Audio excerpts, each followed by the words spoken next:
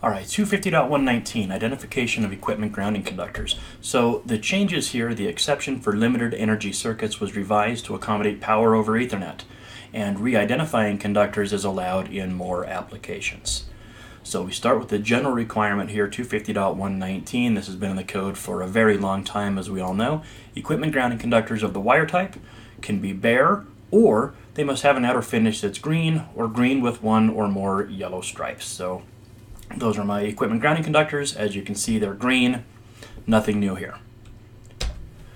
Conductors with insulation that is green, or is green with a yellow stripe, or is bare for that matter, is not allowed for a grounded or neutral conductor or an ungrounded conductor. So here in our photograph, even if we taped these conductors black or red or blue, it would still be a violation because green is a conductor that we're not allowed to re-identify. So when it comes to ungrounded conductors, you can look at 210.5c, for example, and it says that you can re-identify ungrounded conductors, regardless of what their size is. But you can't do that with green conductors. So if I've got green conductors, they have to be for grounding bonding purposes.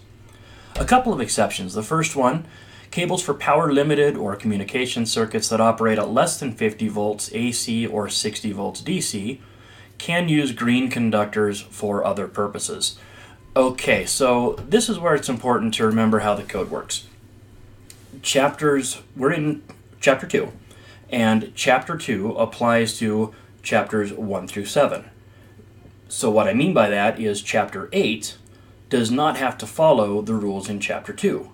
So Chapter 8 covers, among other things, telephone wiring communications. So a telephone might operate at greater than 50 volts while it's ringing, 50 or 60 volts while it's ringing.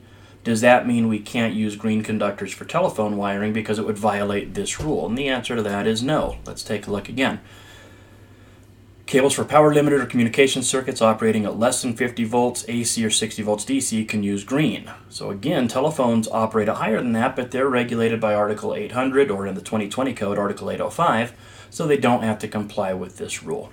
This is talking about signaling circuits, or power limited circuits like power over Ethernet, and that's really why this rule changed. Power over Ethernet can operate up to 57 or 58 volts DC, I don't remember which, 57 or 58. So this used to say 50 volts, which meant that you couldn't use an Ethernet cable for power over Ethernet. So it was revised to catch up on that.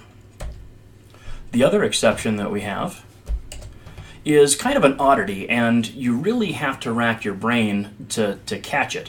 A flexible cord whose outer jacket doubles as conductor insulation can also be green. And there's an informational note that I kind of paraphrase that says a green SPT-2 cord is an example of this. So that's a green cord, but the cord insulation itself is also the conductor insulation. So that's a green conductor, and we can't have green conductors unless they're equipment grounding conductors. So this exception was added a few code cycles ago, basically to allow green cords. Exception 3 was also put in a few years ago. I think this is my friend Tom Baker up in Washington to put this in. For traffic signals, green can be used as an ungrounded conductor, but we still have to have an equipment grounding conductor installed as well.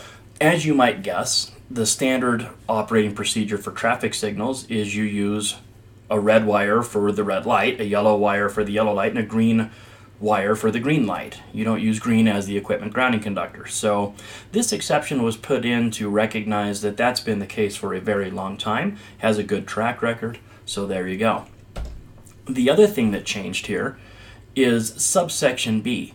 A conductor in a multi-conductor cable can be re-identified by stripping the entire exposed portion of the insulation, or coloring the insulation green, or encircling the insulation with green tape. So looking at this picture here, in supervised industrial locations, or I think it actually said, where only qualified persons service the installation, you could have used a red wire as your equipment ground and taped it green.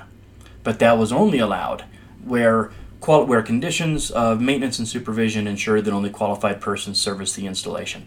That's no longer required. So I could re-identify this now in residential, in commercial. It wouldn't matter as long as it gets re-identified. So we can actually kind of reduce the requirements when it comes to 250.119b and the re-identification of conductors in cable assemblies.